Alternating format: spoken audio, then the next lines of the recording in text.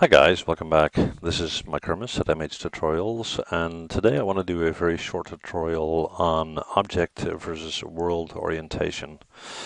Now, maybe you're saying, what? I'll explain. Okay, let's say we got a cube sitting on our grid here, and I'll hit 5 for shaded mode, and we want to move that. Okay, now you can see it's all aligned with the grid and everything. I'll just set the translate values to 0, so it's nice and center. Okay, so it's in the middle. Let's say I want to move that, so I'm going to hit W and I'm going to move that. Okay, but now let's say that this object has been rotated for whatever reason.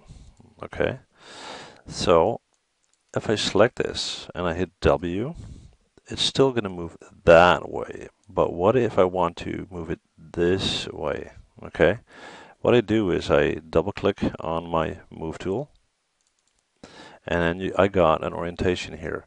This is world orientation, this is object orientation. Now the movement direction for the hotkey W, or the move, is in line with the lines on the grid, like that. If I select object, it will change, and it will orient based on the axis of the object instead. Okay? And that can be very helpful while modeling. So we'll change that back to world, which moves my object based on my grid orientation, so to speak. Go to object, and it will switch to my object orientation, which will allow me to move the object in a different way. That's it. Very quick, very simple. If you got any questions, let me know. And thank you guys for watching, as always. Bye.